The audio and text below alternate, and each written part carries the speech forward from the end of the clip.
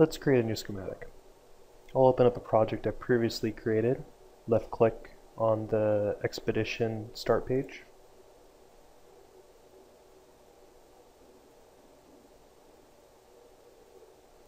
And in this project I didn't actually create any schematics yet, so let's do that first. You have two options for creating a new schematic. You go to File, New, or I actually prefer to go to the shortcut bar right here. So I actually click the little New shortcut button, and then I go to Board. And then always start off with a new board in your project. And then on this new board I can actually create a circuit.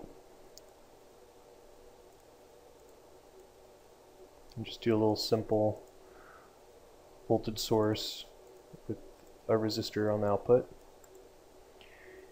And what I'm going to do is actually connect it there. And then with SystemVision you also have the option of creating another sheet and netlist them on multiple sheets. So in order to do that, first I have to give this net a name, so let's call this net 1. And then let me create a new sheet. And then on this sheet I'm going to complete the rest of the circuit. So I'll add a resistor and a ground there.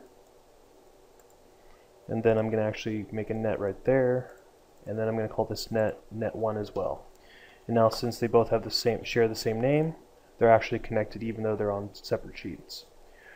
To make this a little bit more clear that this net was intentionally dangling, we could add a little symbol here if we go to our special components and you go to links and you go to off sheet.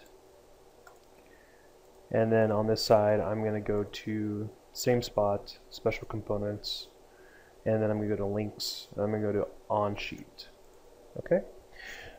These connectors don't actually connect the nets together. What they're connected by is the name, so make sure you name them the same, but it's nice to kind of see this in the schematic so you actually know that you intentionally put this dangling net here and it's supposed to be going to another sheet in your design.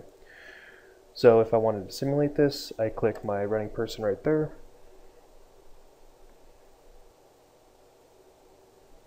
And let's just enter an end time. Click OK.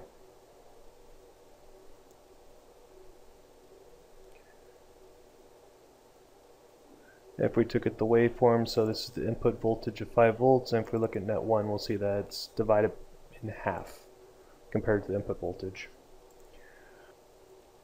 And that's how you create a new schematic.